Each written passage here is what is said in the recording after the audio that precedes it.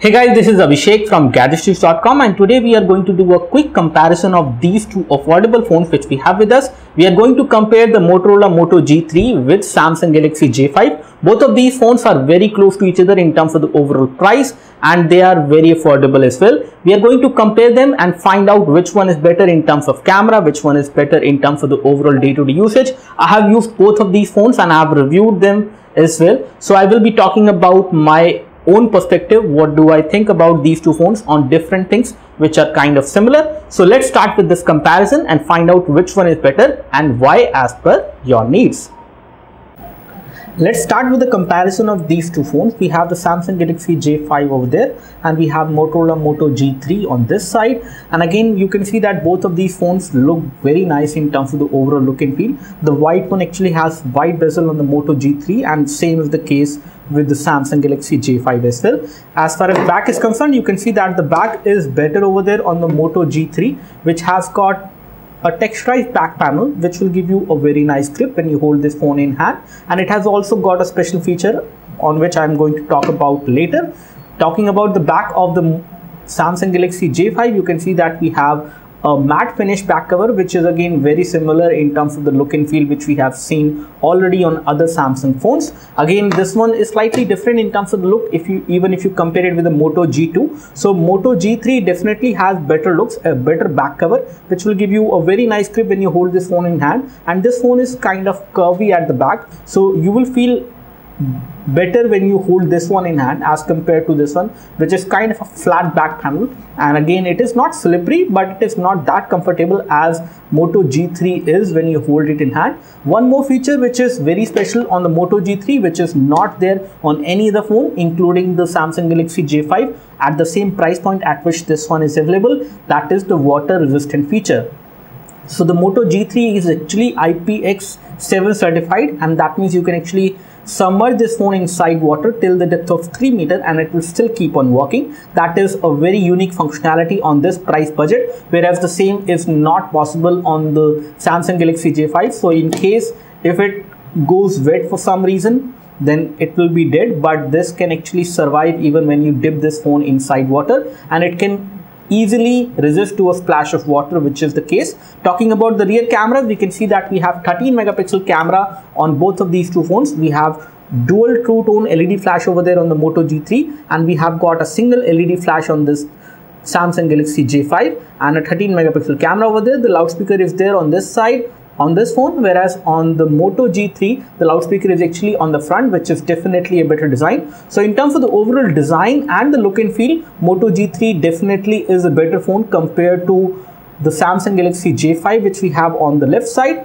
Let's take a look over the overall UI, and as far as UI is concerned, we have a very close to stock Android UI on the Moto G3, which is very responsive and smooth, and again it gives you a very nice performance in day-to-day usage as compared to the touchless UI, which is also much more responsive and smooth, but it is not that responsive as we have seen on the Moto G3 as far as UI response is concerned. Again, when we talk about the front, we can see that we have the physical home button over there on the Samsung Galaxy J5, but the same is not there. There are touch capacitive buttons which are there on the Moto G3, but they are within the display. On the other hand, Samsung Galaxy J5 actually have them in the body of the phone.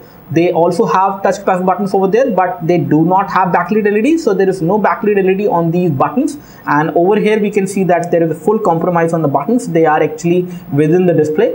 When it comes to the top, you can see that we have a nice metallic earpiece over there, a nice metallic earpiece over here as well, and we have proximity and ambient light sensors on this device. We also have that over here. One more thing which is actually an advantage on the Samsung Galaxy J5 is that you have got LED flash. So LED flash is there on the front camera as well, whereas the LED flash is not there on the front camera on the Motorola Moto G3. Talking about the rear has got flash on both of these phones. On the top, you can see that in terms of the overall thickness, because of the curved back and because of the IPX7 functionality or certification, this phone is slightly thick. So Motorola Moto G is definitely thicker compared to the Samsung Galaxy J5, which we can easily notice. But again, this one becomes better in terms of the overall grip, and the overall look and feel as well is also nice. Let's find out the weight of these two phones, and we will just find out the weight by putting both of them one by one on the weighing scale.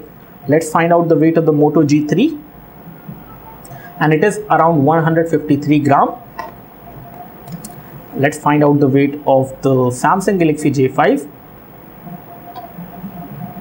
and this one is 146 grams. So Samsung Galaxy J5 is definitely lighter, but not ultra light, or there is a minor difference in terms of the weight in between these two phones, which you have just found out.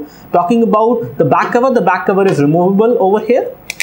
And one good thing on the Samsung Galaxy J5 is that you can remove the battery. So there are two good things till now on the Samsung Galaxy J5, that you have LED flash over there on the front camera. You can also remove the battery, which is actually an advantage in case the phone hangs. And then we have two SIM card slot over there. Both of them support 4G, and we do have a micro SD memory card slot as well. Talking about the Moto G3, the back cover is removable on this phone, but the battery is not. You cannot remove the battery on the Moto G3, which is the case. And this phone is actually having a sealed battery inside, so you cannot remove the battery. But the SIM card slot over there also support 4G. Both of them support 4G, and we do have a micro SD memory card slot as well. So in terms of connectivity, both of these phones are equal. They also have the same hardware as well. So both the Motorola Moto G3 and the Samsung Galaxy J5 actually have Snapdragon 410, which is a 1.2 GHz quad-core CPU. But in terms of the storage, they are slightly different, and we will just find out.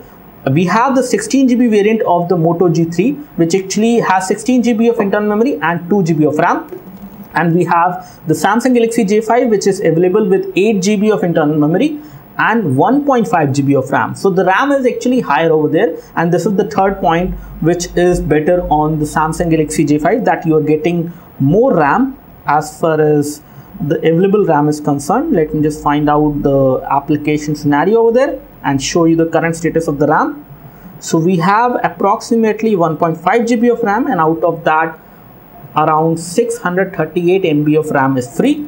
And if we take a look over this one actually is the 16 GB variant. So this one is also higher in terms of the price compared to this one. But if you compare the price of both of these, if we compare the price, then 8 GB variant of the Moto G3 is actually equivalent to this one, which will have 1 GB of RAM, whereas this one is giving you 1.5 GB of RAM. And on this one, if we take a look over the application scenario, so for the 16 GB variant of the Moto G3, you will have to pay approximately 13,000 rupees, whereas the 8 GB variant will come for only 12,000 rupees. And on this one, on the 16 GB variant, we can show you the current status of the RAM. Approximately 1 GB of RAM is free, because this one has 2 GB of RAM. So you can actually compare the advantage of paying what price and what you are getting as far as RAM and storage is concerned. You can take your decision based on that. I'm not going to compare these two as of now on the basis of this. But again, you have three main points, which is the LED flash on the front. You also have removable battery, which is actually a good thing. And you also are getting more RAM for the same price on the Samsung Galaxy J5, whereas on this one we have some good points, like this is water resistant, which is actually a very unique feature. You are not getting that feature on the Samsung Galaxy J5, and this device has a better design, better build, I would say. May not be better build because this is again plastic, but better design definitely, and it gives you a very nice grip when you hold this one in hand. And one more thing which is good on this phone is that you are getting the loudspeaker which is there on the front. So in case you are watching a video and you place the device like this on a table, the sound will not get muffled because the loudspeaker is there at the front. And on this device the sound will get muffled because the loudspeaker is actually at the back side, but there is a slight bulging out of the camera thing, as you can see over there, which will make sure that you can still hear the sound, but still the overall loudness of the sound will not be that good as you will see on the Moto G3, especially when you block it. We will just find out how good the camera of these devices and how is the video clarity. So we will not basically compare these devices on the basis of benchmark, because both of them have the same hardware and different UI, so benchmark figures may vary. But let's find out the current sensor information, what all sensors you actually have on these two phones, and then we will head on to the video playback quality and the camera section as well. So first of all, we will run quadrant standard on this one and find out the current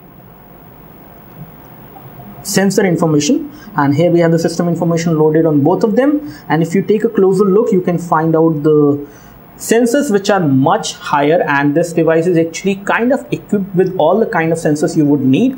It has 3-axis accelerometer sensor, magnetic field sensor, orientation.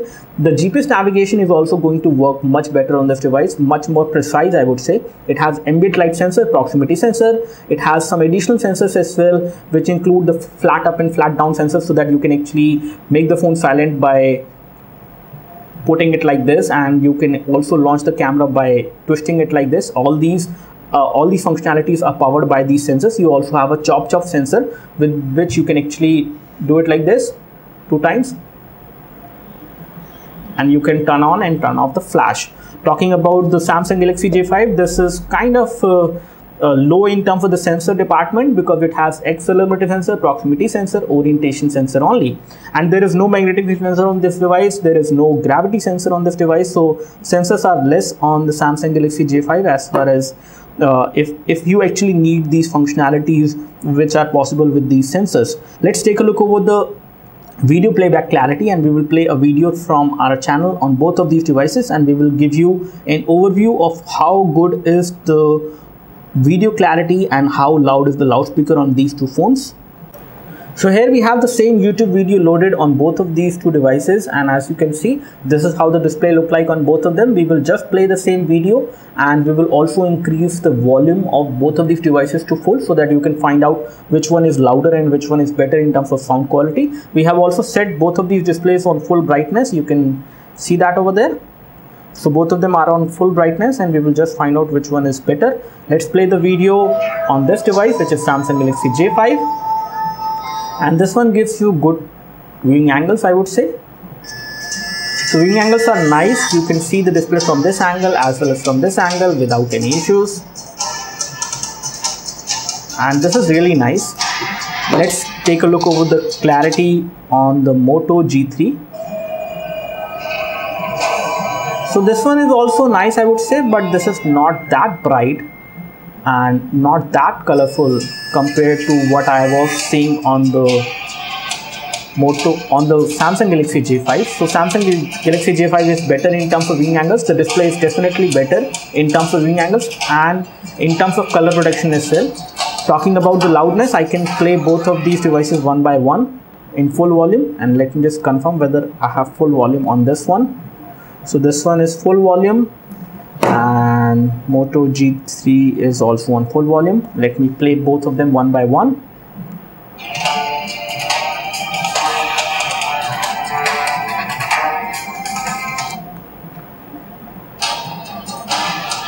So both of them are kind of equally loud, I would say. There is not much of a difference in terms of the loudness, and you can actually feel that after listening to this one as well. So in terms of loudness, I would say both of them are equally loud, and as of now, what is good is that you have loudspeaker over there at the front, because the loudness is actually slightly higher over there, but still when you place it on the table, the loudspeaker is actually getting blocked. That is why the loudness is not that much. But if I lift it, the loudness actually increases. And on this device, on the Moto G3, it is fairly loud but not very loud. So both of them are very close to each other as far as the loudness of the sound is concerned. Quality of the display is definitely better on the Samsung Galaxy J5 compared to what you get on Moto G3. That's all from us as far as the quick hands-on comparison of the Motorola Moto G3 with Samsung Galaxy J5. In case you have questions and queries which we have not answered in this video, you can leave your questions and queries in the comment section below this video. You can like this video if this video helped you by clicking the like button below. You can subscribe to our YouTube channel for more videos like this by clicking the subscribe button below. Thanks for watching this video. This is Abhishek signing off. Thank you.